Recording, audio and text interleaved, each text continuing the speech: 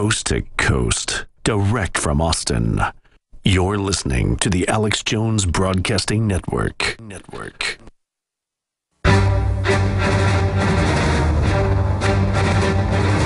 Big Brother, mainstream media, government cover-ups.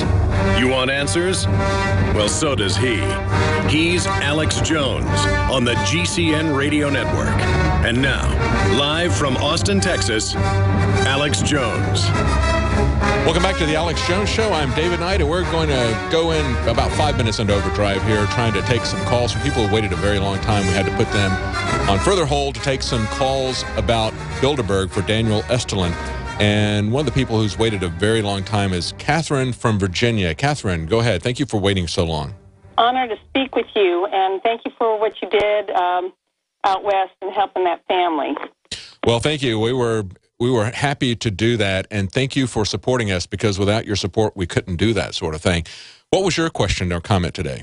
Well, my comment was I hitting point by point, as Alex and your organization has pointed out for years, the demonization of veterans, the purge of the military command, the VA scandal, Bergdahl scandal, and I can't help but think there's been a lot of talk about, I think the mainstream media is turning on Obama and they're reporting about this.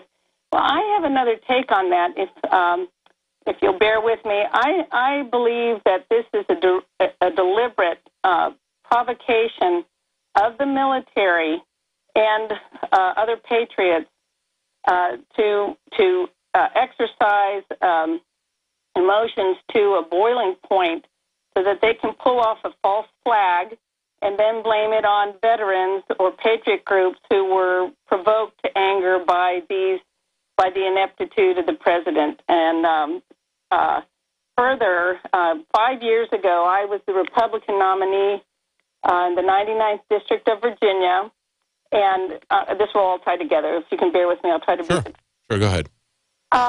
I was contacted. The first district is a massive waterfront district bordered by the Potomac and the Rappahannock River. At any rate, I was contacted by some retirees up in Montrose, Virginia, who were upset because O'Gara was moving into their community, and apparently they had greased the skids of the Board of Supervisors to approve them as a school. That's how they got into the district, and they were upset, worried about environmental concerns. And a lot of these were government retirees, so they had, very well-educated people, and they had been doing their homework. And as the Republican nominee, they wanted to know where I would stand on this issue. And so they started to describe to me what their research had turned up. And they told me that their research had turned up that Obama had given the DynCorp $1 billion contract, and that contract involved establishing these schools in within 2 hours of Washington, D.C. And so they described where some of these schools were set up, and they're coming from a completely unconscious place, not related to what I'm thinking, because I'm seeing a perimeter in my brain around Washington, D.C. of private contractors. Fast forward to that midsummer at my booth in my local hometown where I had the Republican Party had a booth set up. And I didn't realize till later that this person was spying on me. This person was wearing a Blackwater T-shirt. Long story short, he'd been sitting behind our booth for hours. I was really unconscious, not expecting such a thing, and so I asked him if I could bring some water to him. He had a little dog.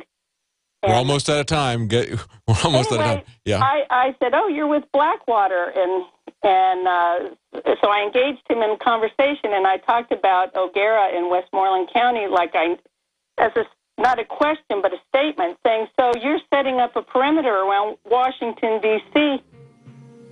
What's that for?" He said, "Well, it's for a situation that our military won't be able to handle."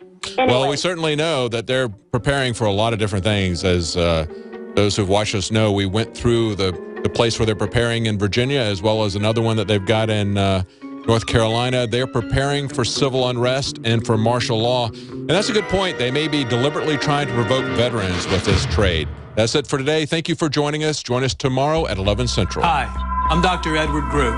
It took me 20 years of searching the globe to find Jones, eugenics, and all the other issues covered here at InfoWars. The question is, do your friends and family know? If not, then I want to know why. Oh, I know it's tough to talk about this with some people. They might call you names, or they just want to